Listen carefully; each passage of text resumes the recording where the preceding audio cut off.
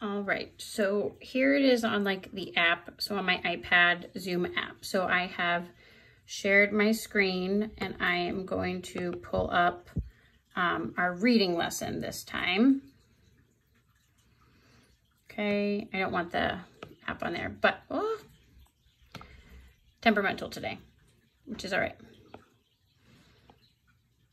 So I'm just quickly showing you, when you are sharing even on your iPad, you do get this, your annotation tool is down here, and it's literally kind of the same. So you get, you know, you could change to your whiteboard, you could spotlight something, you have your pen, your highlighter, your lines, you can make rectangles, your colors. So really it is the same. So if I have, I like the highlighter, so I'm going to use the highlighter and use the yellow. So if we're going through a vocabulary lesson, I know I might say, all right, we're going to blend and read. We're going to do long A and E, tray.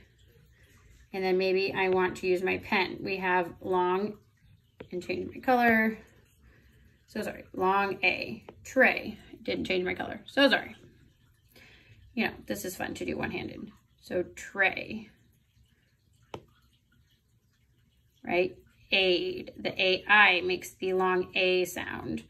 So you have this option on your iPad as well. So, or your Pro, you have your annotation tool. When you share your screen, just look for your little pencil and you can write and have a ball.